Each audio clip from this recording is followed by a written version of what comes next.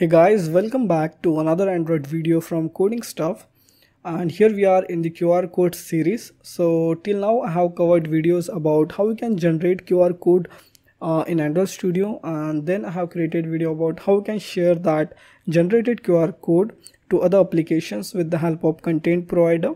And in the previous video I have talked about how we can integrate QR code scanner with the help of Jinx library. And now in this video we will integrate a Google Code Scanner which comes under the ML kit. So both of these Jinx and Google Code Scanner works pretty well, but I prefer Google Code Scanner as it detects the QR first from all of the frames that it can capture at that time, and then it decodes the QR. And it also has the zoom functionality. So let's say if you are scanning a QR from distance, then it will first detect where the QR is, then it will zoom the QR, and then it will decode the QR. So the scanning range of this Google Code Scanner is more as compared to the Jinx library. So that's why I prefer a Google Code Scanner. Alright, so let's integrate the Google Code Scanner. First of all, I'll provide this link into the description box. So we need to get the dependency from here. So over here, let's just copy this dependency. And coming to the Android Studio, I have created one empty project and it has one button and one text view, which this text view will hold the value whatever we scan from the scanner. Cool. So let's just go to the Gradle scripts and libs.version.uml. I'll collapse the project view and I'll paste that dependency over here. Then I'll copy this Android X activity dependency. I'll paste it over here.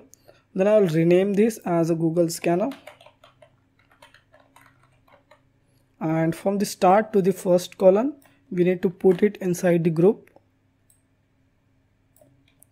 And from the first column to the second column, we need to put this inside the name and then the version. So let's just copy the version.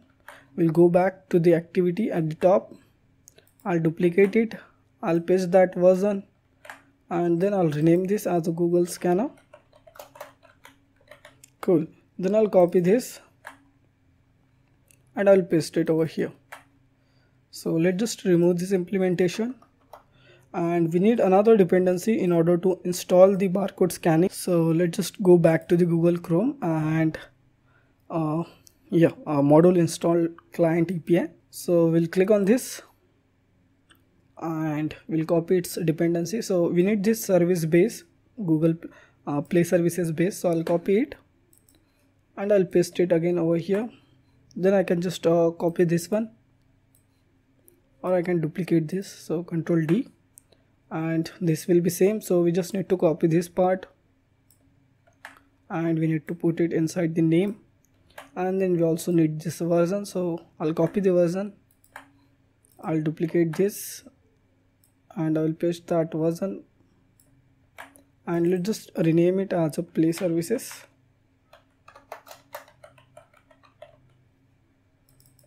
I'll copy it and let's just paste it over here, and let's just rename this as well. So Play Services,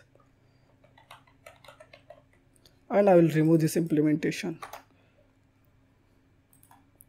Cool. So let's just go to the build.gradle app level, and here I'll copy this constraint layout, and here we need to write Google and then the scanner, and I'll duplicate it again, and let's just go to the Google. We need a Play Services. So also here let's just write the Play and then the services. Cool. So now I'll click on the sync now and it will install the dependency. Alright, so our Gradle is synced. Now I'll close this, I'll close this, and let's just go to the main activity. And here I have already finded the IDs of our widgets, so button and one text view. So here what I'll do, I'll call one function which will be register UI listener, and I'll create that function over here. So private fun register UI listener, and in this function I'll attach on click listener to our scan QR button. So scan QR button dot set on click listener. Cool. And we can move this code inside the init vars function. So let's just create init vars. and I'll create that function over here. So private fun init vars, and in this function I'll paste finding the IDs. Cool. So at the top, what we need to do, we need to call one function which will install the Google QR scanner. So install Google scanner, and let's just create that function over here. So private fun install Google scanner, and inside this we need to create one module install, and this will be equals to module install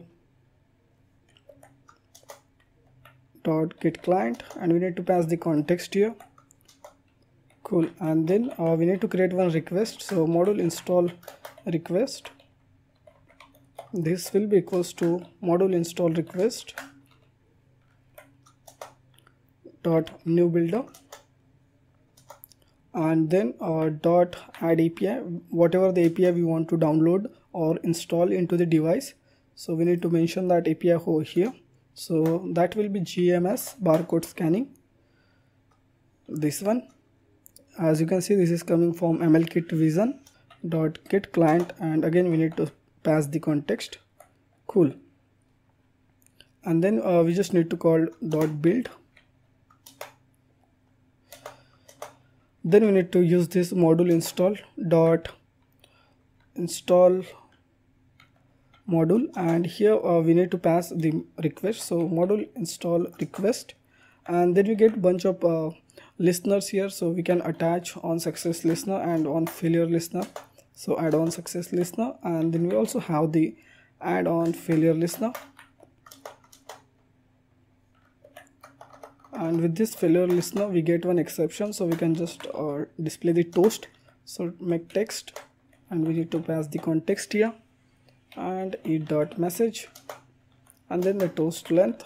So length short dot show. Cool.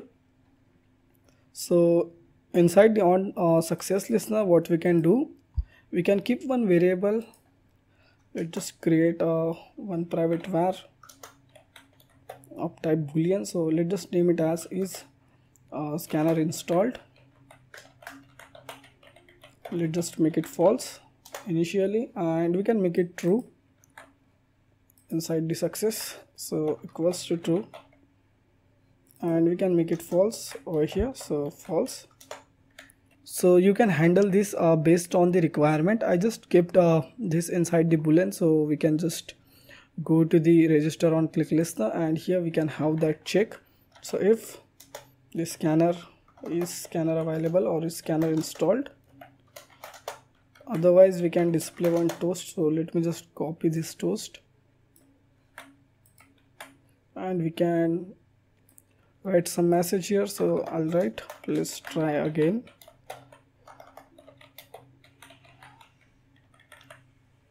So this way our Google scanner will be installed, and if it is installed, we'll call one function which will be start scanning.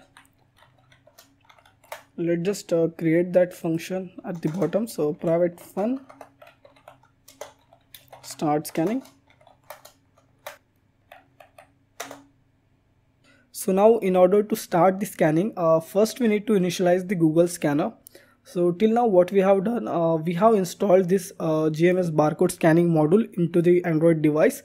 So this will only install the GM barcode scanning module only once in the device, and it will not install the module again and again when you open the application. This will install this module only once, and even if the module is already installed, this block will get executed and will get eScanner installed true. Alright, so now what I will do, first I'll create one late init var. So private late init var, let's just name this as a scanner, and this will be of type GMS barcode scanner. And then we will jump to the init vars, and here okay, let's just create another function. So private fun initialize Google scanner,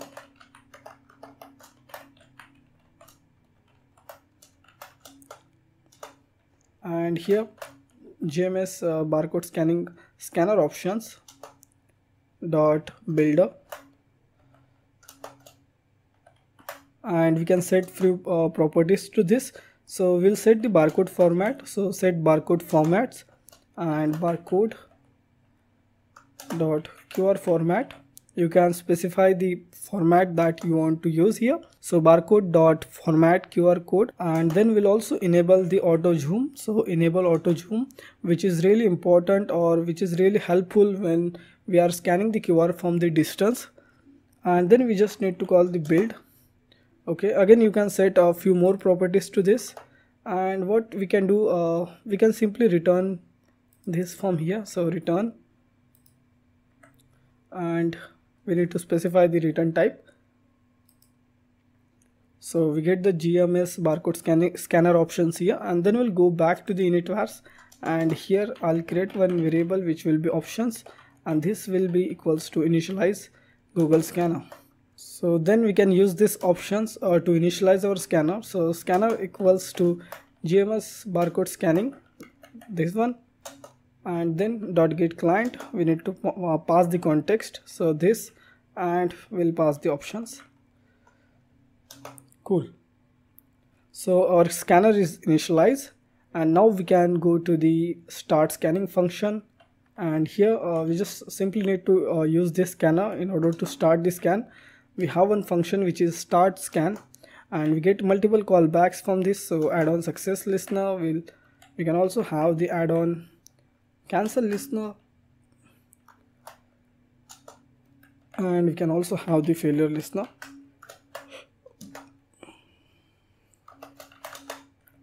Cool. So inside the add-on success listener we get this barcode, so we can use this, and we can have one variable which will be val results. So this will be equals to barcode or it dot raw value. So as this it is nullable, this will be also nullable. So what we can do, we can wrap this result inside the null safety block. So question mark dot let, and we'll use our scan value text view. So scan value tv dot text, we'll set the result. This will be equals to it dot, let's just have scan value here, so scan value plus it. Cool. And then we can just optimize this with build string callback. So build string, cool. So this will be happy, and then we'll jump to the add-on cancel listener. What you can do, we can just copy this text, and so when user will press back or somehow he close the QR scanner, this add-on cancelled listener will get called. So here we can just display the cancelled message, and then again here we can use the exception. So let's just remove this and it dot message. Cool. So yeah, I guess everything is done. So first we install this GM barcode scanning module into the device, and if it is already installed, this will not install this GM barcode scanning again and again, but it will go inside this block. And yeah, then we initialize our scanner, Google Scanner, and then we use it. When user clicks on the scan QR button, we also checked if the scanner is installed or not, and inside this we use the scanner variable, and with that we got start scan function, and we get a bunch of callbacks there, or add-on success listener, add-on cancelled, and add-on failure listener. So let's try to run the app and we'll see this is working or not. So our application is installed, and what I have done already, I have opened this QR generator site and I have generated the QR for this coding stuff. So our QR is here. So now what I will do, I'll just click on this scan QR button,